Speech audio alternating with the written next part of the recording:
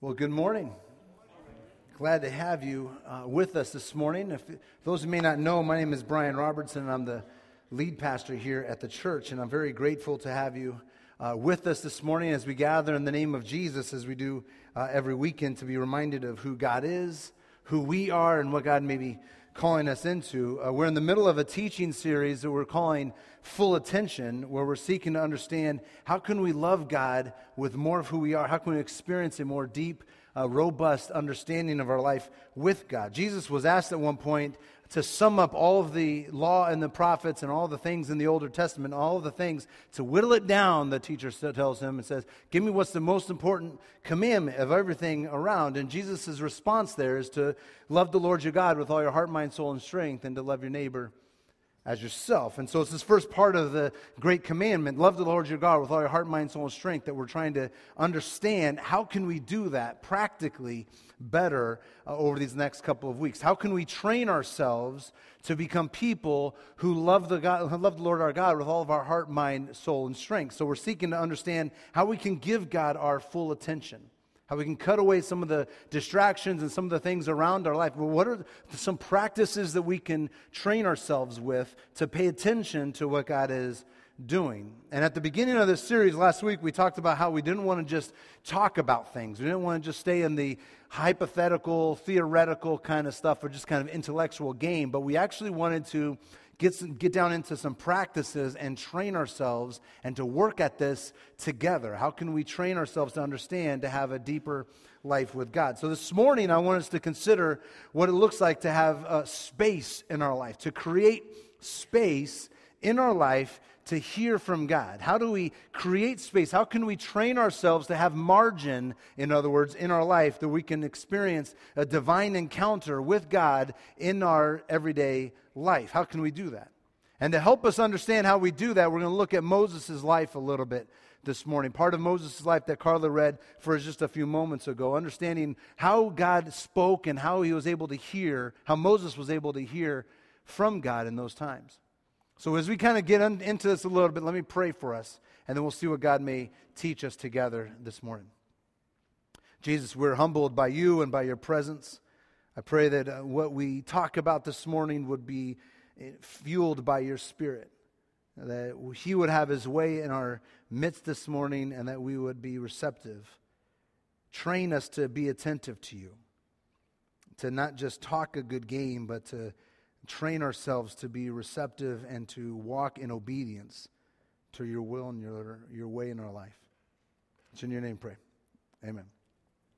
Many of us are familiar with the story of Moses. And even if you've not been around the church for very long, many of us have watched the movie Prince of Egypt, the Disney movie that depicts the story of Moses. But I thought it would be helpful for us just to kind of speed over and kind of give us a flyover of Moses' life to get under some context of the story that Carla read for us just out of Exodus chapter 3. So let me give us a quick flyover about Moses. Moses was a pillar of our faith. He led the Israelites out of captivity, out of Egypt, and brought them into the desert, preparing them for the promised land. He met with God face to face as a friend would meet, and he dialogued with God. He intervened on behalf of the Israelites, and he prayed diligently with God. He led the people very well. He brought them the 10 Commandments. His life has been summed up by many people in three kind of phases or three kind of seasons of his life. The first season, or the first kind of third of his life, where he was kind of growing up as somebody, where he kind of knew things and he had a vision of his life. And then the second season of his life was a season of doubt, and a season where, stripped of all the things that he thought was valuable, and he kind of struggled with kind of thinking that he was really nobody when he thought he was somebody at one point. And then the final third of the season of his life, where he was realizing and learning what God can do with someone who realizes that they're nobody. What God can do with them, how he can lead them and mold them and shape them and pursue a God life with them. God's grace in Moses' life is seen all throughout, all three of the seasons, all three of the phases of Moses' life. You can see God's grace and God's hand all written all throughout his life. As a baby, Moses was born in Egypt at a time when the Israelites were slaved, and Pharaoh was kind of had an oppressive regime over the Israelites. And Pharaoh got concerned about the growing number of Israelites, so he made a command or an edict that all these boys were to be thrown into the Nile River, to just kill them, throwing them into the Nile. Moses' mom was afraid for his life, and so she hid him for a few months and just kind of kept him secret. And when she couldn't keep him secret any longer, she made a little basket and put him in the basket and sent him down the Nile, floating down there. It's just a last-ditch effort to save his life. Well, Moses is found by Pharaoh's daughter, and she has compassion on him. She sees his face, his tender eyes, and she has compassion on him, brings him to the palace herself, and she nurtures him, and she raises him in the palace, surrounded by all the virtue and the values and the wealth and the status that was all in the palace. He had access to all the best things that Egypt could ever give you, all the education and all the means that Egypt has. And so it's kind of understandable that in this third of his life, this beginning of Moses' life, that he thought he was somebody. He had value, he had status, he had wealth. He walked around the streets and everyone knew who Moses was. He was somebody. But when you notice one of his fellow Hebrews being mistreated by an Egyptian, the anger in him stirred, and this want for justice stirred in him, and his anger got the best of him. He intervened, and he ended up killing the Egyptian. And he thought he could get away with it. He thought his power, he thought his wealth, he thought his value, he thought his status would kind of let him get away with it. But his crime was seen, and all of his status and all of his wealth couldn't protect him. And so he was sent off into the desert. He fled for his life. And it was in this center part of his life that he struggled, realizing that he really wasn't who he thought he was. His value wasn't there. All of the wealth and everything that he thought he was somebody was now stripped away from him. And now he was nobody, leading an ordinary life in no man's land, just kind of out there. And it's in the middle of his story, right there in the middle of his story, where he's just living an ordinary life in Midian. He marries a Midianite woman. They have some children. He just leads a seemingly insignificant life. He's tending the sheep of his father-in-law, Jethro, just kind of hanging out. But God had heard the cries of his people in Egypt, and he had heard of their oppression, and he found he was going to do something about it. And Moses, in this middle part of his life, was going to find out what God can do with somebody who thinks they're a nobody. Moses was about to find out, in this interaction, this encounter that God has for him, changes Moses' life, changes all of Israel's life, because of this divine encounter. In the middle part of Moses' life, where he thinks he's nobody, leading a very ordinary life, far removed from all the status and the pomp and circumstance of Egypt, and he's just a shepherd in the desert of Midian, trying to squeak out a living. But as we unpack his story here, in this encounter of this divine encounter of a bush that was on fire and yet not consumed, where Moses turns his attention and he learns something about God and about his life with God. As we unpack that and how we can understand how we can give God our full attention, I want us to notice a few things. And the first thing I want us to notice ought to be an encouragement for each one of us. The first thing I want us to notice is that God is always at work in our life. In Moses' life, in your life, and in my life. You can see the hand of God moving all throughout Moses' life and rescuing him from the evil of Pharaoh and establishing him a passion for justice and giving him an education, training him as a leader. You can see where Moses' upbringing and his background gave him the right place and the right time to be used by God. But as you dig into Moses' divine encounter, I simply want us to be encouraged this morning that whatever your background is, whatever your family history has been, whatever your experience with God has been, God has been at work in your life. Regardless of what is going on, when you think you're just seemingly going through the motions, just having an ordinary life, nothing is wasted in God's economy. It may feel like you're not doing anything substantial. It may feel like you're not doing anything out of the ordinary. You're just going to school. You just got your job. You're just trying to raise your kids as best you can. You're just doing everything that everybody else you think is supposed to be doing. But nothing is wasted in God's economy, and it may feel like it's just an ordinary time. It just may feel like an ordinary day, but you will see that God's purposes for you will come to pass in His timing and in His way.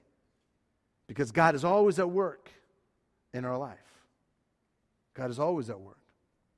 The Apostle Paul picks up on this theme in the Newer Testament book of Romans, his letter to his friends in Rome, in chapter 8, verse 28, when he says, "We know that in all things God works for the good of those who love Him, who have been called according to His purpose."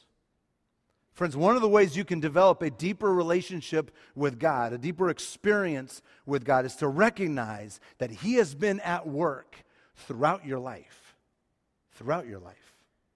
When you have not been aware of it, and when you have been aware of it.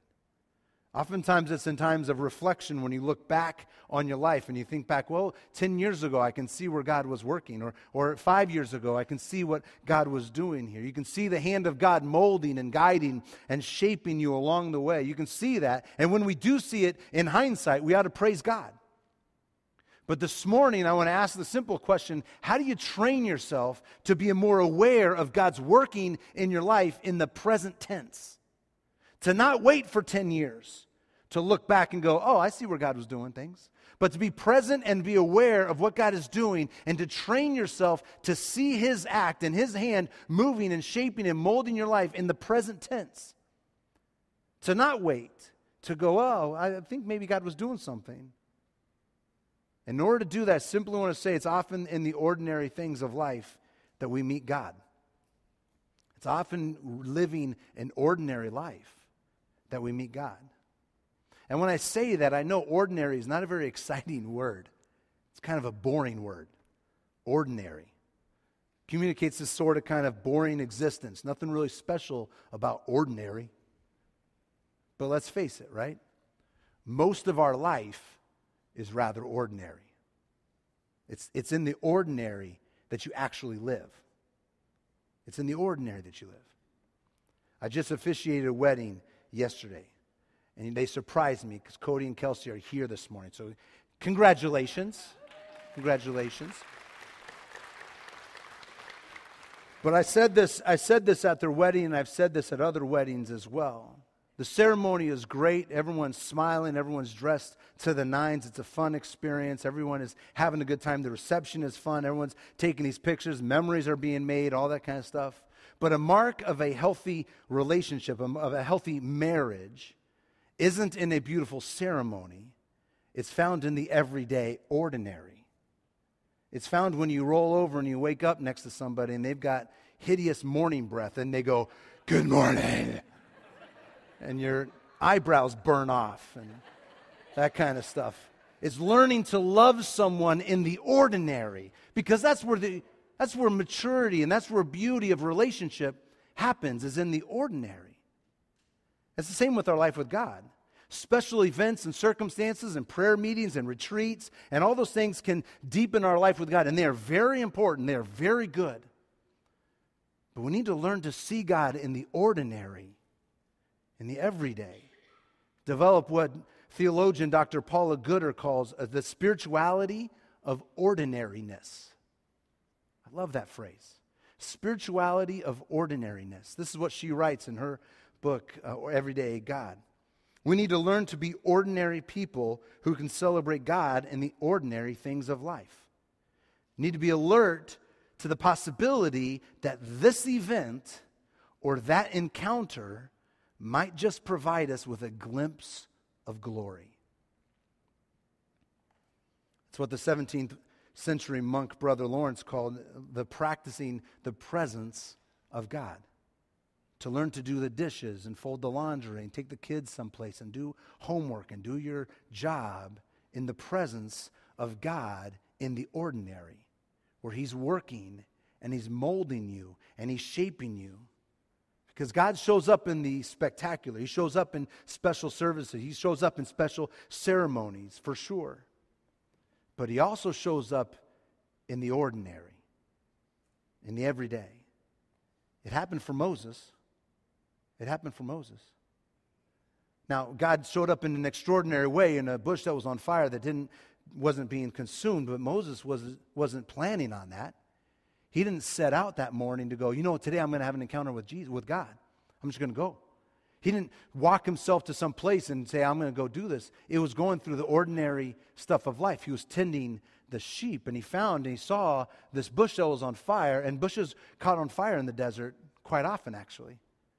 But he noticed something specific about this, and it caught his attention, and so he turned aside and looked, paid a little more attention. It was an ordinary day for him, in other words. And yet God was at work in an ordinary day, in some ordinary desert in Midian. But Moses was alert. So the first thing I want you to notice about life with God is that God is always at work in your life. God is always at work in the ordinary stuff even. Second thing I want us to notice, and that is Moses' willingness to turn aside. His willingness to turn aside. Turning aside involves a choice. Because there's always alternatives. You could always keep going the same direction. You can always be distracted. Moses could have had a whole lot of things on his mind, a whole slew of things going through his mind that would have kept him distracted. Jethro could have been on his back about all these sheep, and I got to make sure they're done right. I got to make sure they're fed the right way, exercise, all these kind of things. And while I see this bush that's over there, that's kind of a thing that happens sometimes, and it's pretty cool, but I got all these things going on. But yet the choice to turn aside and pay attention, Moses demonstrates a willingness to turn aside, a willingness to be distracted and to see what God is up to. And it will be difficult for you and I, it would be difficult for us to nurture a life with God, a deep life with God, when we have not yet nurtured space in our life to turn aside, to look. Notice what verse 4 says. This is so crucial. Exodus chapter 3, verse 4. When the Lord saw that he had gone over to look, God called to him from within the bush, Moses, Moses. See, when Moses demonstrates a willingness to be diverted from his own agenda and the various stuff he had to do that day, the schedule, to pay attention, God spoke. God spoke. When the Lord saw that Moses had gone over to look, then God spoke. Then God spoke. God was looking for a person with a long enough attention span, with enough margin in his life to not be rushed past one thing after next after another, and could slow down long enough to pay attention and to attend. When God had seen that Moses was willing to slow down and pay attention, then God spoke. Perhaps you haven't heard the Lord speak recently because you haven't demonstrated a willingness to have margin in your life and to slow down and to turn aside and to look. Friends, if you want a deep life with God, if you want to nurture a life with God that is life-giving and present tense, then you and I are going to have to nurture a willingness to turn aside and listen. Pay attention. And that's going to have to deal with the third thing I want to talk about. And that is hurry sickness that we suffer from. We suffer from hurry sickness. Pastor and author John Ortberg, in his book, The Life You've Always Wanted, writes this: hurry is the great enemy of the spiritual life in our day. Hurry can destroy our souls. Hurry can keep us from living well. For many of us, the great danger is not that we renounce our faith, is that we will become so distracted and rushed and preoccupied that we will settle for mediocre version of it. Perhaps one of the reasons that Moses is available to God's call on his life and what God is going to do in his life to experience a closeness and a deep relationship with God is because he had space. And he wasn't hurried. And he gave God his full attention. Perhaps more accurately, it's not that he had space. It's not that you have it. It's that he created it. There was still things to do. There were still places to take the sheep and to tend them the way they needed to go and to think about supper and make things ready for things. But Moses created space. I love Ortberg's quote here, and this is the part of it that I can't get rid of in my mind. Many of us, the great danger is not that we renounce our faith. It is that we will become so distracted and rushed and preoccupied that we will settle for a mediocre version of it. Let's be honest. If you don't create space in your life to push against the sickness of hurry, and you don't slow down, if you don't create it and be intentional about it, well, then the schedule and the hurry and the busyness will take over. I know it does for me.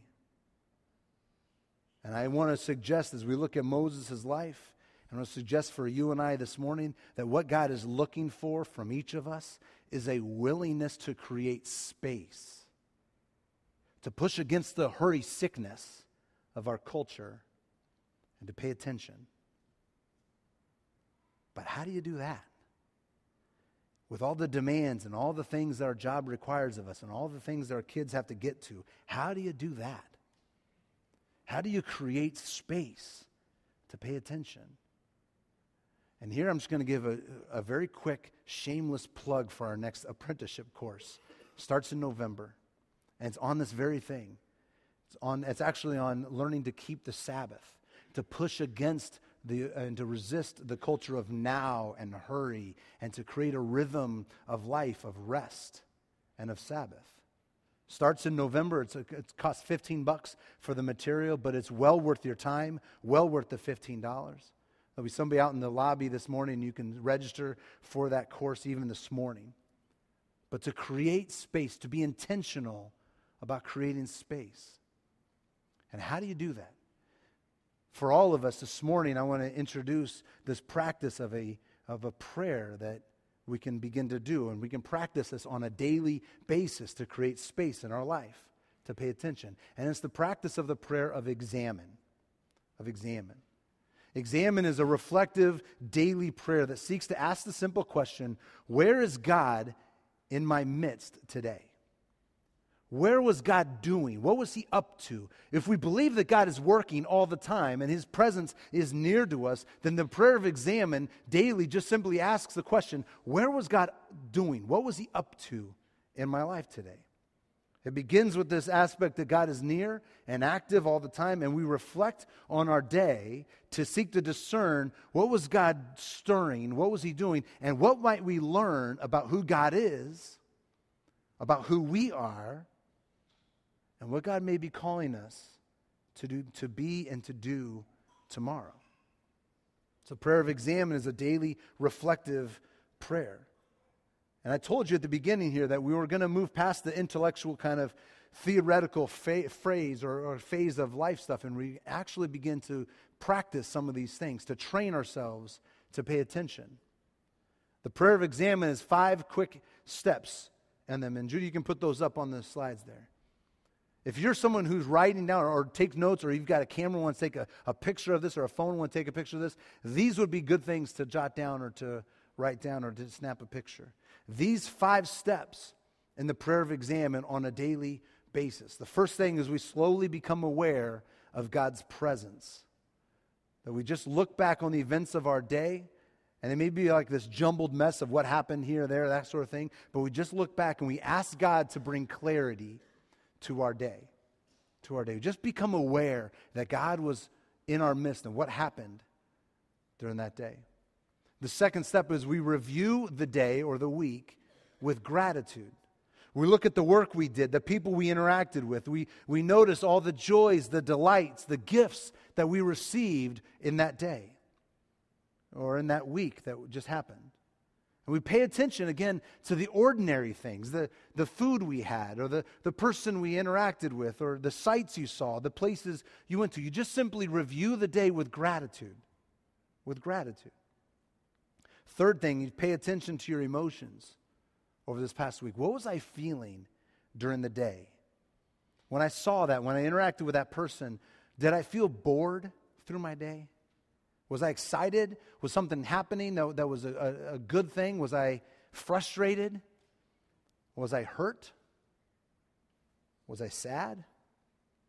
Just pay attention to your emotions. And more than likely, God will show you a time or two, a thing or two that you have fallen short. But look deeper than just the surface level of stuff. Look a little bit deeper and have a sense of what God may be stirring. How is He asking you to grow in this area? If you found yourself kind of bored throughout the day, maybe God is asking and stirring you to grow in patience.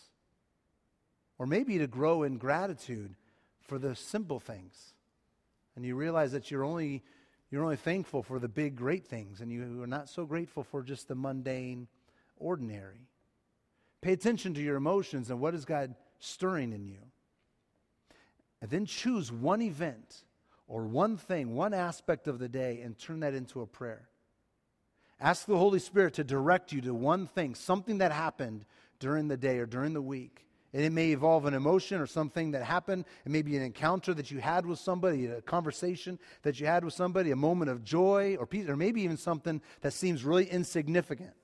Just something that God thinks is important, and your mind is drawn back to that conversation or back to that event. Choose that and then turn that into a prayer. Ask the Holy Spirit to draw your attention to it. And then how do you pray for that? That interaction that you had with your coworker, that for some reason the Holy Spirit is bringing that interaction back to your mind. And now you turn that into a prayer. Lord, how can I pray for that? Is it a prayer for intercession, for that God would be near to them? Is it a prayer for repentance of how you treated them? Is it a prayer of gratitude for the words that they spoke into your life? Turn that encounter into a prayer. And then lastly, you look forward for the next day. You project the next day's challenges and the next day's things that are on your plate and what's going to happen. And you ask the Spirit of God to give you grace to be aware and be the Christ-like person that He wants you to be tomorrow and the next week. That's the prayer of Examen. It doesn't take forever. It doesn't take forever. It doesn't mean you have to carve out 3 hours every night to sit down and kind of have a journal in hand and, thumb through on all these little pages. It takes a few moments. But it's going to take intentionality, and it's going to take the perspective of creating the space. Otherwise, the sickness of hurry will creep in, and it will drown out your life with God. Intentionality and purpose to create space, to have a prayer of Examen of what was going on this last day or a week. So again, I'm not going to push past this. We're going to try that right now. I'm going to give you a little bit of space, a little bit of time to do this prayer of Examen. So here's what I want you to do. I want you to get yourself comfortable. I want you to quiet your hearts, bow your heads, close your eyes, quiet yourselves a little bit. And I'm just going to lead you through this prayer of Examen. It won't take forever. Just take a few minutes. I want you to think and to simply ask where God is stirring in your life throughout your day. And for this purpose, we're going to use this last week. All right, from last Sunday, all this whole week until this morning. So if you would, close your eyes, bow your heads. Just slowly become aware of God's presence in your week. Look back on the events of this past week. I know it might be a jumbled mess, but just slowly look back chronologically. What did you do? Who'd you meet with? Where'd you go?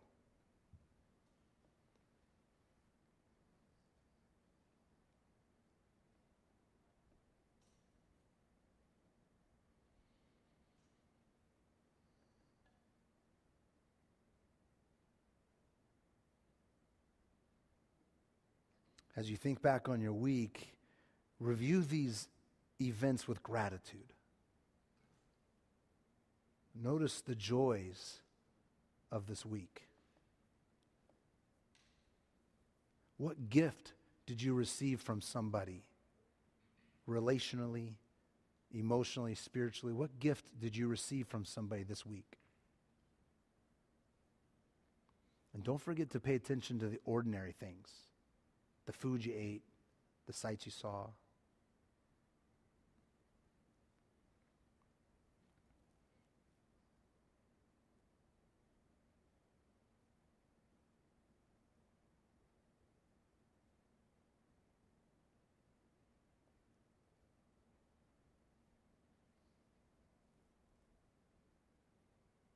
Pay attention to your emotions. What did you feel this week?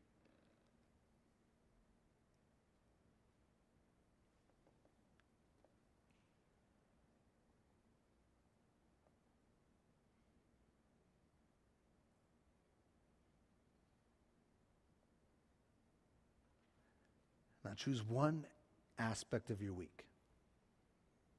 Ask the Holy Spirit to direct you to something God thinks is important from your week. An encounter with someone, a conversation, just one event this past week.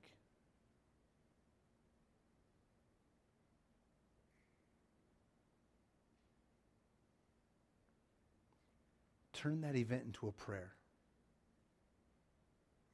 Maybe a prayer of intercession, a prayer of praise, of repentance. Turn that event into a prayer.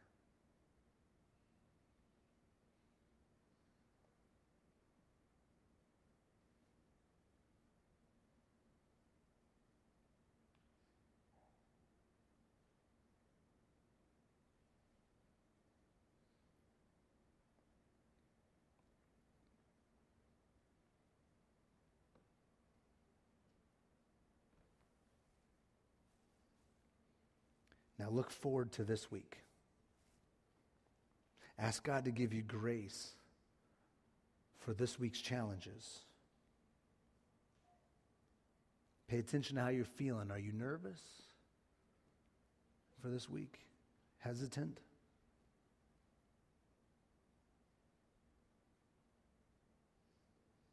Pray and ask God's grace to be evident in your life, to walk consistently with Him.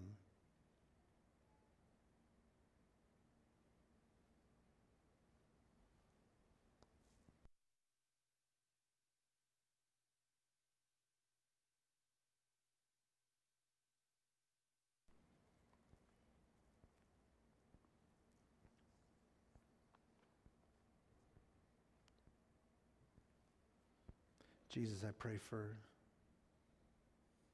this week that we would create space to be attentive. We thank you that you've been moving and directing us, and give us the courage to be obedient. That this week we may walk in step with your Spirit. It's in your name.